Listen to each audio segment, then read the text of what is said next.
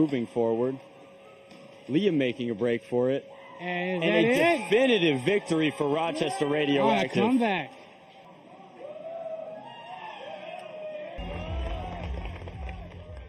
The Dart Zone Pro Tournament of 2022 has come to a close. A winning team has been crowned and they take home the grand prize of $10,000. And now that there's been some time for everything to settle, I'd like to share some feedback. The good, the bad, and the...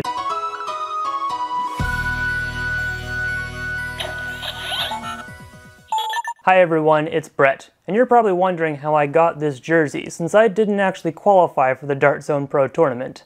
Truth is, I stole it so I could make this video. Nah, it's not true. It was actually given to me by the team captain of Nebula, so be sure to check out King of Games on YouTube and tell him thank you for this exclusive jersey. Let's start with a brief overview of the Foam Pro Tour. It's a free-to-play competitive Nerf and foam flinging event, hosted and owned by Drac, typically closing out the HVZ Invitational End War. The FPT game is primarily based on 5v5 team elimination. They're 2 to 3 minute rounds of high-intensity play with a limited number of darts per team. The Foam Pro Tour returned in 2022 after an understandable hiatus since 2019. The tournament was officially announced in October 2021, along with 4 qualifiers. This season, you needed to win first or second place at one of those in order to qualify for the tournament. Dart Zone officially entered the 2022 season as a significant sponsor and basically a co-host of the tournament. This was reflected financially as the first and second place teams from each qualifier took home $1,000 and $500 respectively. And the tournament promised cash prizes of $10,000 for first place, $4,000 for the second place team, and $1,250 for third place. But that sponsorship did come with a few changes. For 2022, the Foam Pro Tour became known as the Dart Zone Pro Tour, and very notably, the tournament itself would be run using only official Dart Zone Pro blasters, provided with magazines and ammo the day of the event. So while you could use your own rule-abiding blasters at any of the 4 qualifiers, you would not be able to use your own blasters in the tournament if you qualified. So where do I fit into all of this? I've attended a handful of US-based competitive events like in 2019 where I played in the Foam Pro Tour and Ragnar Oktoberfest King of the Hill. I would like to see more of these events in the future, and I believe there's a growing interest worldwide in competition-based Nerf or foam flinging or blaster tag or whatever you want to call it. More frequent and well-organized events will help shape the competitive scene and make it easier for new players and teams to join. And I did attend Qualifier 2 of this year's FPT season. I released a vlog on my channel back in early May detailing some of the travels, the prep, the games, and the fun. And let me make sure I've got this point absolutely clear. I'm not affiliated with Dart Zone. They have sent me free products to review, even very recently, and I have spoken with some of their reps in the past, but I have never been financially compensated for my reviews, and my financial interests are in no way tied to theirs. For this tournament, they sent me an influencer box, which had some swag and a brand new DZP Mark III, all with the request that I make a video talking about the upcoming events. I was not required to attend any of said events, and if I did, I would not receive any compensation from Dart Zone for travel, lodging, food, etc. And I wasn't even required to use the Mark III they sent me. Spoiler alert, I did, and that was my decision. Dart Zone did not sponsor me, nor did they provide me with any information about the events that could be considered a competitive advantage. Likewise, I was not involved in planning or executing any part of the 2022 Foam Pro Tour. I registered as a player, and that was it. So please know that these are my opinions as an observer and a participant.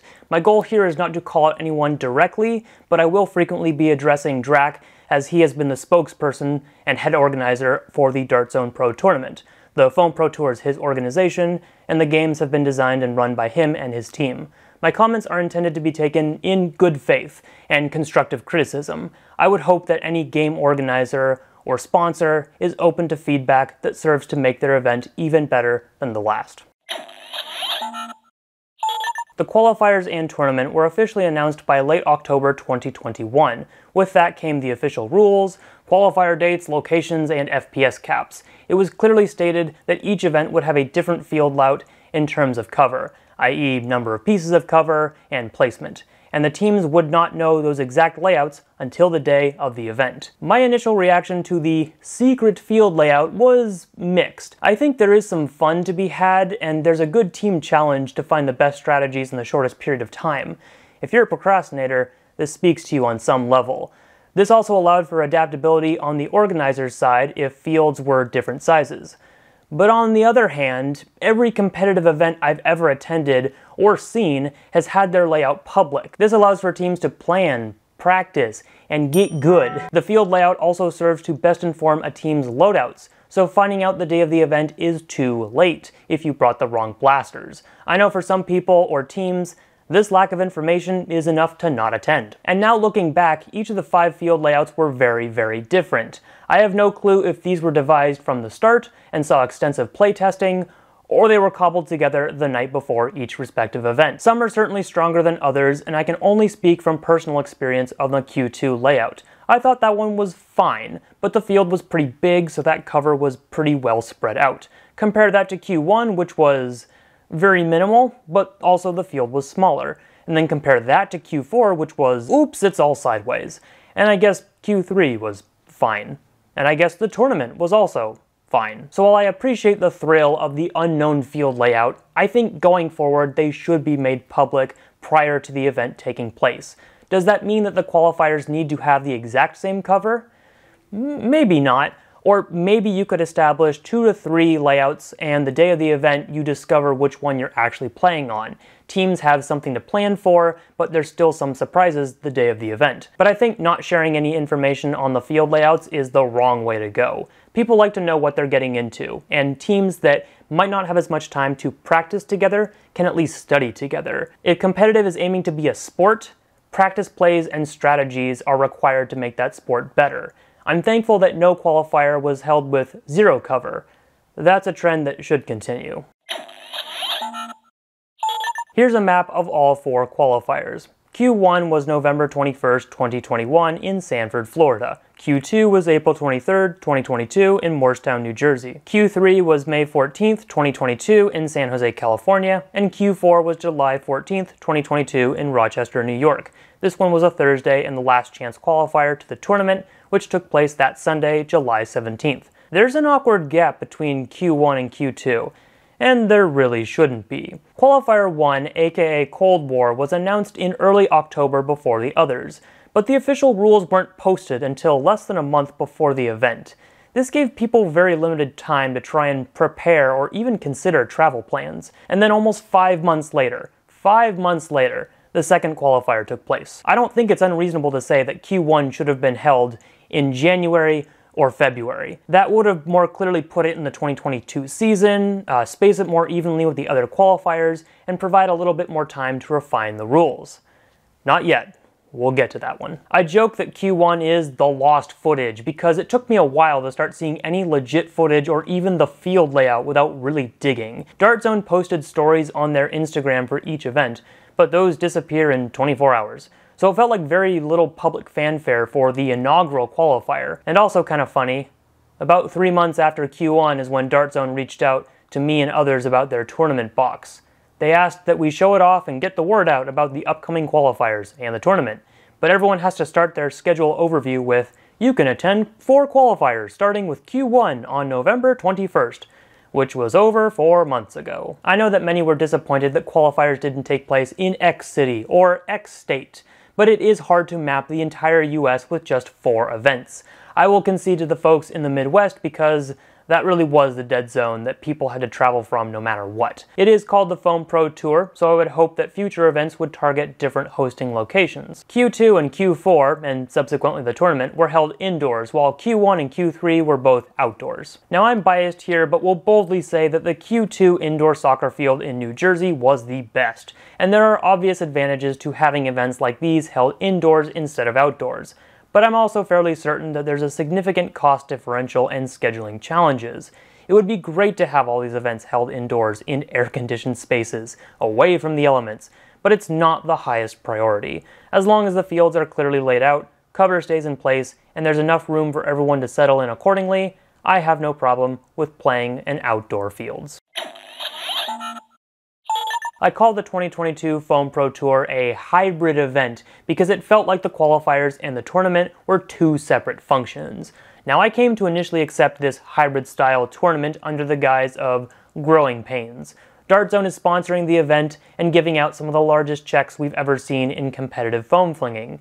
this could be a stepping stone for the future of the sport. Plus, teams can still win money from Dart Zone if they win the qualifiers using their own blasters.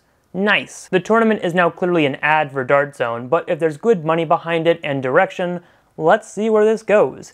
Maybe this will lead to a standalone Dart Zone event with just Dart Zone blasters. Well, some were not as enthusiastic about this announcement, and I completely understand why. You're telling me I can use whatever I want within the rule set for any of the 4 qualifiers, but if my team does well enough, we have to play with downgraded blasters? The rules allow for up to 200 FPS flywheelers and 200 FPS springers.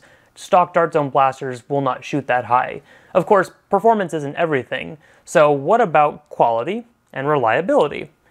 Well, Dart Zone Pro blasters aren't bad, at least not all the time, but have you seen the community stuff? People put months into their blaster builds, mods, and upgrades. Sure, some dude like me can take an unmodded Mark III into the field and get 160 FPS, but people love competitive for their loadouts as much as they do the play aspect. It's a time for people to shine, the blaster to shine, and the combination to do some work. Prepping a loadout for this kind of game is very different than casual play. People abuse their blasters, which is why a certain level of testing and game practice goes into them. Having only red MK Dart Zone Pro blasters for the tournament means you'll have to buy some yourself in order to practice with the blaster and find its quirks. And those quirks might be different from the shared models you receive the day of the event. More on the official tournament loadouts later. While provided blasters and darts sounds nice, and is nice, for actual play it is a major change. It breaks what is currently part of the charm of Blaster Tag and why it meshes so well with the mod community. A celebration of ever-evolving, high-performance blasters in the hands of a skilled player who knows how to use them, like the back of their hand. Dart Zone used their sponsorship to have the finals be their blasters only, but I think that breaks the current spirit of the game. I really hope that the Foam Pro Tour can return to a bring-your-own blaster model for every stage of the competition. You knew it was coming. The big 2. Say it with me. Rules and refs. Without clear rules and clear enforcement of those rules, everything falls apart. And with Blaster Tag still being a developing game with different interpretations and different game modes, it cannot be assumed that participants know exactly how to play without an official rulebook. When the rules were officially released on the Foam Pro Tour website, most people who read through them had some reasonable questions, myself included. Some of those were, how many blasters can I bring? What's the chronograph process for testing performance? How and when do we register for a qualifier? How many qualifiers can I attend? And basically every question in the book for the top 8 tournament. In an attempt to clarify these rules for the good of everyone, a Google Doc titled Dart Zone Pro Tour Questions was started and passed around various Discord groups. About 20 questions were listed and sent to Drac the same day that the announcement video and website rules went live.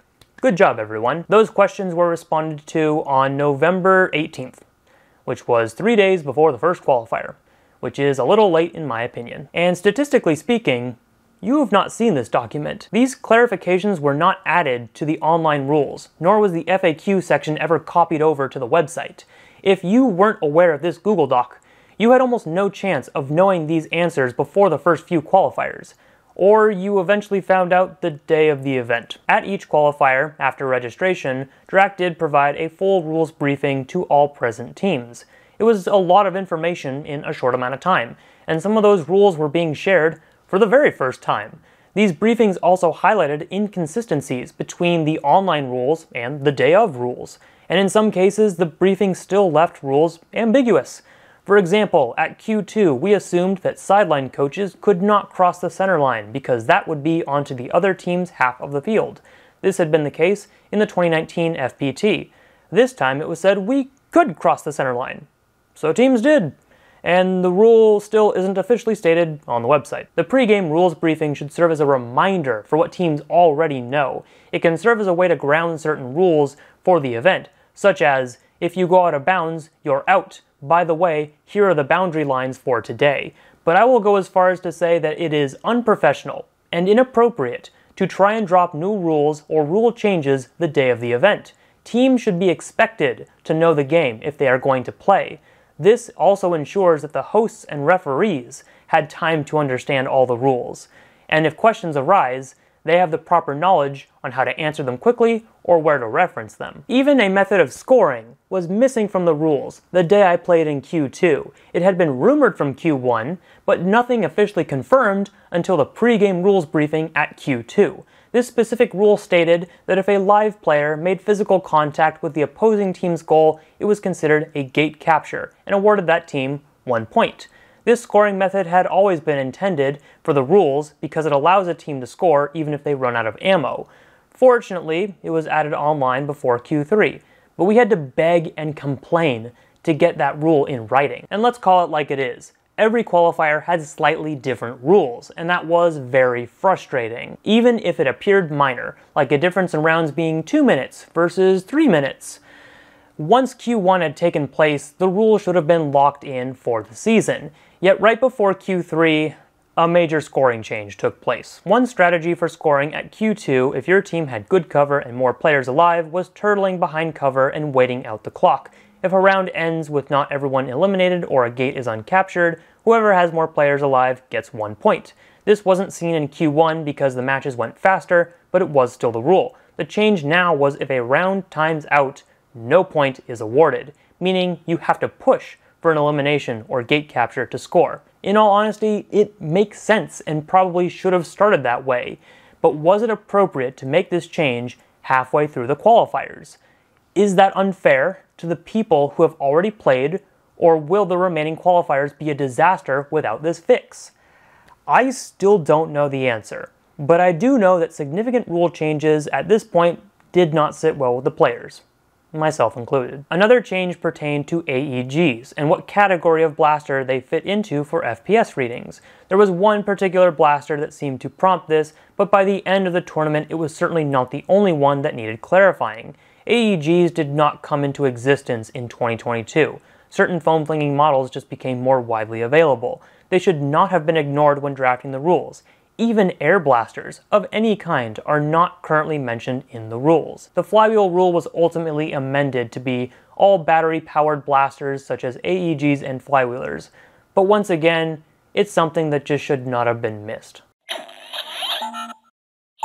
But rules are only effective if they are enforced. Let's talk about the referees, and most importantly, how every single event did not have enough of them. Now, first, I do want to say thank you to the people who volunteered their time to help ref these events. It's not an easy thing to do, you're underappreciated, and you're probably gonna get yelled at. These kinds of games cannot be held on the honor system alone. While I assume most people take their hits if they are aware of them, the reality of firing foam darts is that many tags are often missed. If anywhere on your body, gear, or blaster counts as a hit, it is incredibly common to not see or feel a tag. Now, if people are blatantly ignoring hits, that's malicious cheating, and that's a separate issue. The refs are present to be an extra pair of eyes that see all angles on the field and enforce the game rules. They watch for false starts, stepping out of bounds, scoring, and of course, tags. Aside from a player calling themselves hit in good faith, only a ref can officially call a player on the field tagged out. And these games are elimination based, so those calls matter more than ever. The field I played on for Q2 was bigger than Q1. I believe Q1 had 4 referees, but Q2 definitely only had 4, and they broke their coverage between 4 different quadrants. And oh man, it was not enough refs. You've got 10 people on the field all at once, potentially, disappearing, darting behind cover. The numbers just aren't there to catch everything. And it pains me to admit, but almost every round that I watched from the sidelines, I saw someone get tagged out but not go out.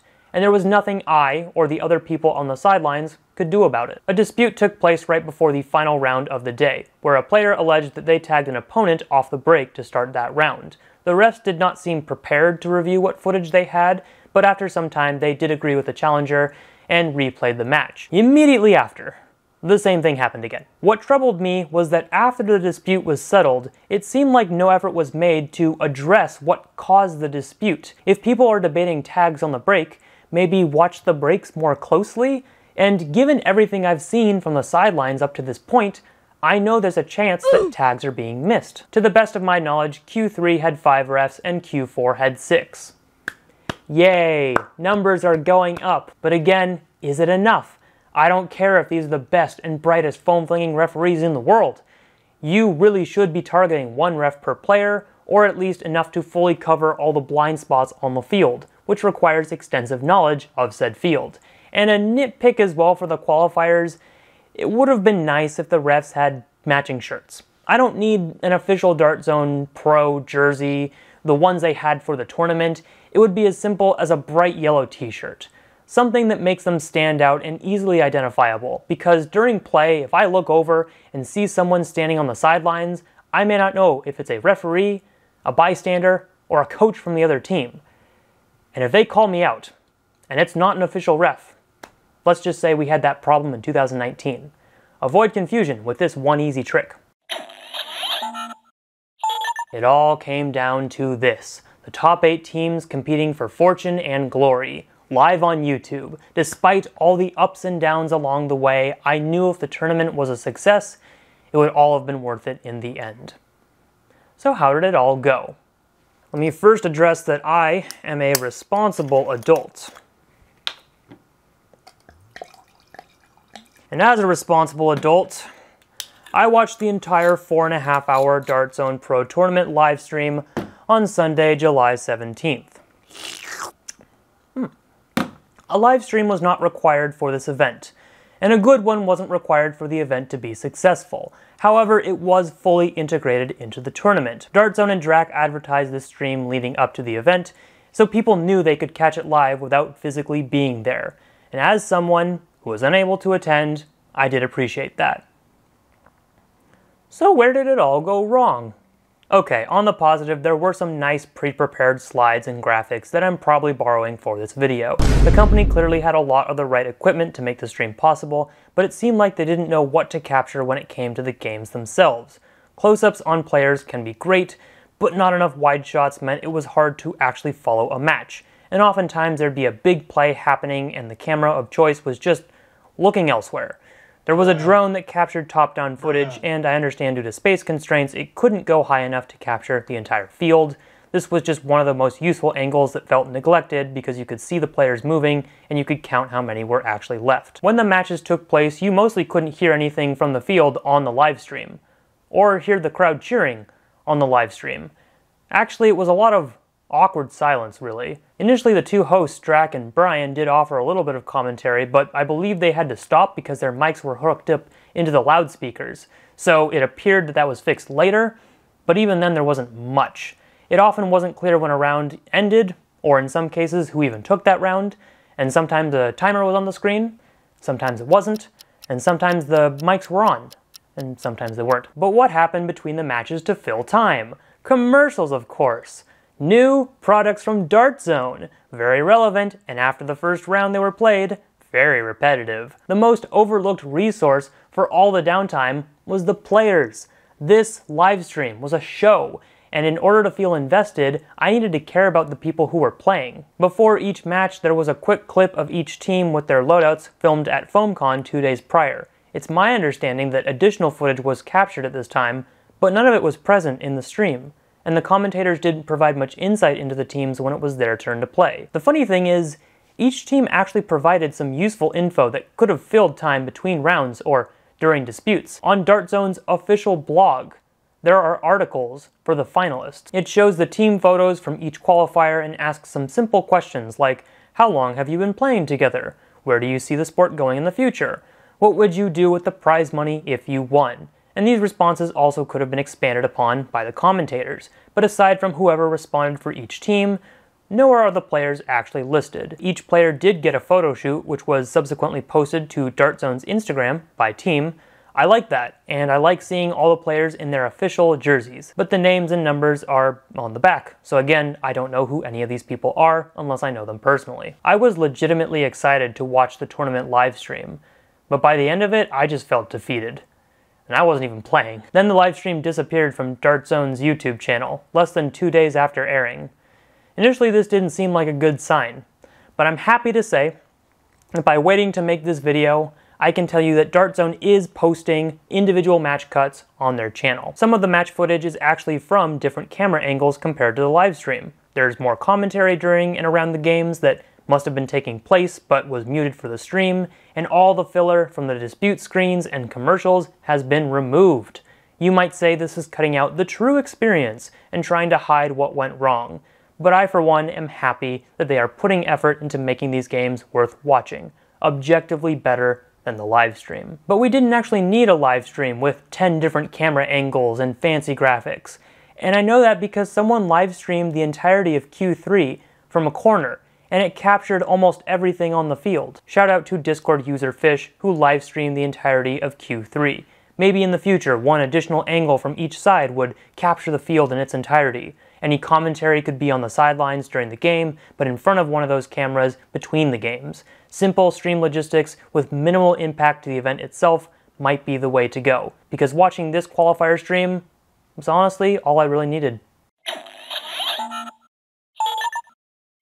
The live stream did give people like me a chance to see what was happening in the moment, but even that limited information doesn't tell the full story. I said before that a successful stream was not necessary for the event to be considered a success. So how was the actual game? The tournament rules were supposed to be the same send zone rule set used at each of the qualifiers, except when they weren't. For example, the field looked good, but it was the only one to not be entirely symmetrical, and for some reason teams didn't switch sides after a round. I also heard that teams did not get a chance to walk the field before the rules briefing, meaning there was basically no time to walk the entire field. And the layout was still a surprise that day. Why would you give teams the least amount of time at the highest stakes event? And on that note, let's talk about the blasters. The contentious point from day one. Your Dart Zone Pro only loadouts. Well, it's not what was originally promised.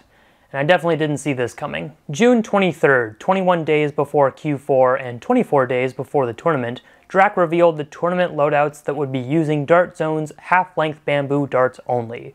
2 Mark IIIs, 2 Mark 1.2s, 1 Mark II, and 1 Mark 2.1, to be divided among 5 players as the teams see fit.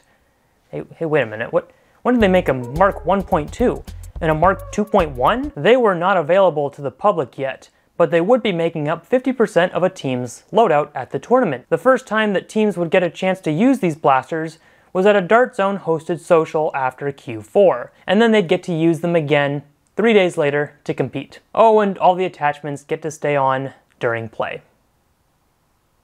I think this was a huge mistake. I understand Dart Zone wanting to get their hot new blasters onto the field, and maybe thought the top 8 teams would be thrilled to be the first in the world to legitimately play with them. But did anyone think about how the players would actually feel? I said this earlier. It's already weird to not be bringing blasters that you know like the back of your hand. Trying out a Mark 1 through 3 for practice can certainly help, assuming the provided units at the event function as expected, but now teams have nothing to go off of for the new blasters. Drac's follow-up reviews on the Mark 2.1 and the Mark 1.2 are a little helpful, but are not a substitute for holding the blasters yourself. And yet it really doesn't matter how great these blasters allegedly are. There was no reason to hide them away before the extended event weekend. Teams need to practice with their equipment if you expect them to play at their best and show off your products to their full potential. Even if a single sample unit was sent to each team's captain a month before the tournament, that would have been something. Though I guess that argument kind of falls apart for the last 2 teams that qualify only have 2 days before the actual tournament. Oops, maybe it just sucks for them. Or maybe we shouldn't use some of these pro foam-flinging teams to test products in front of a live studio audience. Because once people actually had a chance to test fire all the tournament blasters at Dart Zone's social event, Thursday night after Q4, something became very clear. I didn't hear too many notes on the Mark 2.1, but the Mark 1.2 was the talk of the town, and that talk was, wow, over 200 FPS. When it works. This was not a single blaster or a single user experience. A lot of people who wanted to test Dart Zone's brand new, unreleased blaster were experiencing some concerning jams, some worse than others, but the beauty of the Mark 1 platform with its takedown pins and screws meant troubleshooting is easier than ever. And wouldn't you know it, this silly old mod community loves to troubleshoot blaster malfunctions. The MVP of the evening went to Sillybutts, who discovered the primary cause of jamming and a quick and easy solution to fixing it, a small plastic piece in the top of the shell that would sometimes catch on the ramrod when moved forward on priming. Snip snip, piece is gone, you're back in business. So how did something like this get missed in testing? And are the tournament blasters going to receive this fix? Well, from what I saw and heard, it's pretty fair to say these changes were not implemented. Some claim that those who experienced Mark 1.2 jams were running them too hard, and needed to not do that. I thought the Dart Zone Pro blasters were meant to be the most competitive level blasters on the market. So much so that we're having a tournament to celebrate them. Also, some people were reporting issues when priming the Mark 1.2 slowly. Others were chalking up jams to a skill issue on particular users, which is a baffling stance to take, knowing this was literally the first time people had them for testing.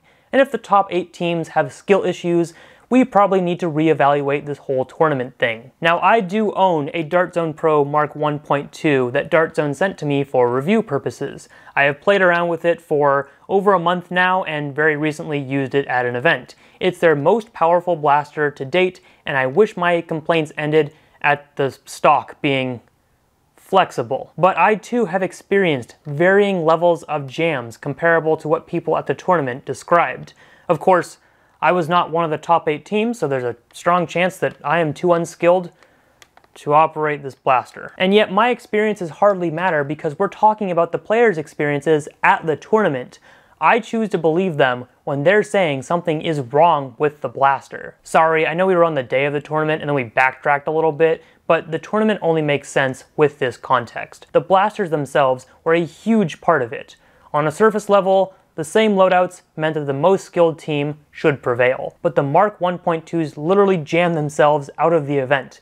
They ran out of spare Mark 1.2s, at least ones that were open out of a box. A Mark III was substituted at one point, and the refs didn't swap in a Mark III on the other team to rebalance loadouts. Like it or not, the Mark 1.2 will be forever tied to this event. The Dart Zone Pro Tournament logo is literally on the box, at least for now. I've given up on trying to track down all the rule discrepancies from the day of the tournament. Things like callouts from the sidelines changed for Q4 and the tournament. Somehow that led to people from outside the glass legally calling players on the field. No shade on the teams if that's allowed, but yikes.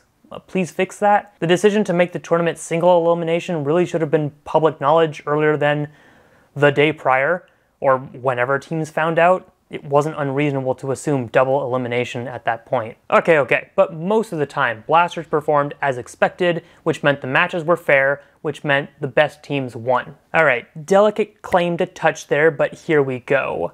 I don't doubt the abilities of all teams present at the tournament, and, like everyone else, I want the best teams to win. And the reality was, the refs' inaccurate calls had a legitimate negative impact on certain teams. And once again, I do appreciate those who stepped in to volunteer their time and efforts. I recognize most of, if not all of the refs, and know they have experience with foam flinging, which is why it pains me to say that if this was the best they could do, it wasn't enough. I counted 8 referee jerseys, but from footage could only identify 6 on the field at a time. How many times do we need to say it? More eyes are needed. Especially when we've reached what will be the most contentious games because of the prize money on the line. I don't want to go into specific examples of what I would consider missed calls, even if it's based on the footage that Dart Zone has shared themselves. It's not my intention to indirectly call anyone a cheater, when, as I've stated before, it's the job of the refs to enforce their own rules. But I will share one questionable call, because it only involves one person. Team Void had a player get tagged from behind cover in a really interesting way that fortunately was captured on camera from the spectator stands.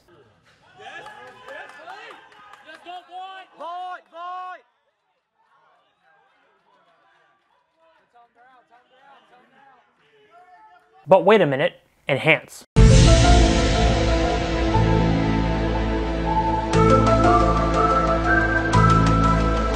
Did you see that? No, seriously, did you see the dart fly out of the magazine upon reloading, and then the referees called the player out? But upon challenging this call, the footage you just saw was not allowed to be considered unless it was from one of the official cameras. And oops, they only have cameras on one side of the field, and that was the only ref in the area. Call on the field stands, have a nice day. Yes, I'm salty about this because it is so incredibly dumb and only serves to poorly reflect on the event overall. Every single player on the field can make a difference, which is why it is so important to get these calls right. Each team was allowed 2 disputes for the entire tournament, and a personal gripe here, why weren't they just called challenges instead? Dispute is so much more negative and argumentative, whereas a challenge comes across as less negative and more sportsmanlike. You can challenge calls in good faith versus coming in hot with a dispute. It's minor, it's not the issue at hand, but it did come to mind while staring at the dispute screen for 10 minutes straight, because those disputes slowed down the event to a crawl. And during that time, everyone had to wait with almost no context as to what was being reviewed. When the disputes were settled, zero justification was given for the decision. So that's no review footage for people to watch, no explanation of what's being challenged, and no justification for the ruling. Thus spawned the infamous Dispute Zone Pro Tour logo. A good joke that even Dart Zone got in on. Very funny. But in actuality, this was incredibly frustrating and sowed more doubt that the event was being run fairly. And more on that fairness note, I don't doubt that refs were doing their best to make equal calls across all teams. But one angle that's hard to ignore is that the refs knew a lot of people playing that day. This was brought up as a potential conflict of interest in the qualifiers as well. I say again, I'm not accusing the refs of making biased calls because they have a friend on the field. What I am saying is that the last Foam Pro Tour in 2019 did shuffle some refs around for certain matches to avoid any chance of that happening.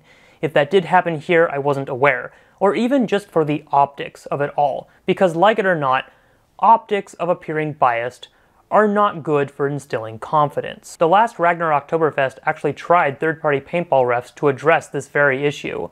While most would agree there was still room for improvement, this was the best way to separate players from refs from others. Is there a cost associated with that? Yes, and that's why it makes sense to look into for larger scale tournaments or invitationals, especially when cash prizes are on the line.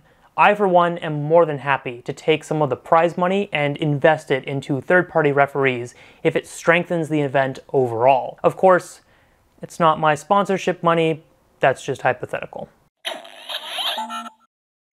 If you watch my videos, you know that I enjoy complaining about many topics and many blasters. This is not one of those circumstances. I wish I could be praising this event on every level and recommending everyone to attend the next season. And I wish the new Pro Blasters that debuted in the tournament weren't such a point of contention. I know that putting on these events comes at a great personal cost to the organizers, financially and time-wise.